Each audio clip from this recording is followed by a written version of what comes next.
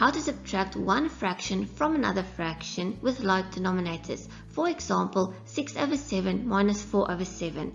So I'm going to start by drawing a rectangle and dividing it into 7 equal pieces like our denominator says.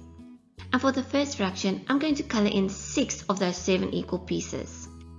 And for the second fraction, we don't want to color in 4 more pieces. We want to take away 4 pieces that's already colored in. So how many pieces of the 7 equal pieces is still colored in?